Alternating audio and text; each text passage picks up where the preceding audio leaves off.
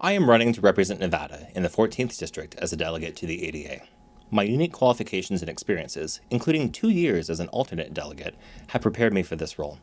This allowed me to develop a deep understanding of the intricacies of this position and foster connections within our caucus and beyond. I am proud to be part of the most forward-thinking and progressive caucus in the ADA, from which a third of the pilot state programs for membership originated. Our district is renowned for its proactive approach to addressing challenges in dentistry, propelling the profession forward. Dentistry, like any profession, has its share of challenges, some of which may not be immediately apparent. However, when we stand united, our collective strength is undeniable. Let us not forget the immense potential for progress that lies in our unity. We all share in the struggle, and it is this shared struggle that binds us together. Despite potential divisive forces within our organization, I am unwavering in my commitment to hold them accountable whenever the opportunity arises. My dedication to unity and accountability is steadfast, and I believe it is crucial for our collective progress. After the last House of Delegates, I heard a few doctors complain that dentists who don't own practices shouldn't have a voice in our organization. I disagree and believe diversity of opinions and experience is what makes us stronger. There is a reason some dentists cannot own a practice, and it's not that they purchase too much avocado toast or Starbucks. The current generation of students has never had a bleaker future. Dental schools charge students hundreds of thousands of dollars at interest rates that would make payday loan companies jealous, and the quality of the education has been consistently decreasing. There are reasons that graduates with $500,000 of loans at 9% interest, who only did a handful of crowns and restorative procedures, don't exactly feel comfortable opening a scratch practice. It's a scenario ripe for exploitation, precisely what private equity did. They overpaid for practices to reduce the supply available to new dentists, replaced traditional mentorship with manipulation, and forced students to get locked into contracts they could not afford to fight.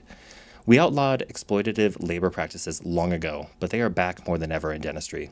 Rest assured, I am resolute in my commitment to addressing these issues and holding those accountable. While our challenges are formidable, we must draw inspiration from our unity and not succumb to division and condescension. Over the past 4 years, I have been dedicated to nurturing young leaders within our organization, and it is heartening to witness their progress. We are fortunate to have a remarkable group of dentists and support staff, and with their help, I firmly believe that Nevada can serve as a beacon for other states and demonstrate how to tackle these issues. Our potential in Nevada for change and progress is vast, and I am determined to leverage this potential to drive solutions. At the state level, I will continue my role as the chair of the Council on Membership and intend to increase the presence of the NDA at UNLV. I plan to foster a collaborative relationship with the new dean, Dr. Ma, another bright young leader.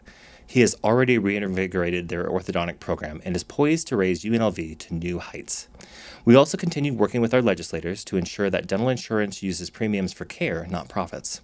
I will explore options to increase scholarships for students who will commit to work in underserved areas, as Nevada has many underserved communities that would value dental care. The following priorities will be complex, but the rewards will be incredible. States and the federal government could establish or expand low-interest loan programs specifically for dental students. We have greatly expanded the breadth of educational demands of our students, but have had little to no accreditation reform from CODA.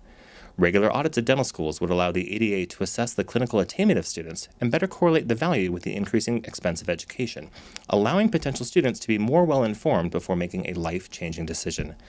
The ADA also needs to revamp its educational material on starting and running a business, as it is not just financial issues blocking new graduates from owning practices. The value a program like this will add for members is fantastic and will increase local, state, and national membership levels. Through my multifaceted approach and collaborative effort, I believe we will overcome today's challenges and create a bright future for everyone. We will address the cost and quality of dental education to benefit the students, the profession, and public health. We will inspire young leaders to bring their diverse experiences to the table to better this organization in ways we cannot imagine. By working together, we are more than capable of changing the future of dentistry for decades and protecting the profession we all hold dear. Thank you.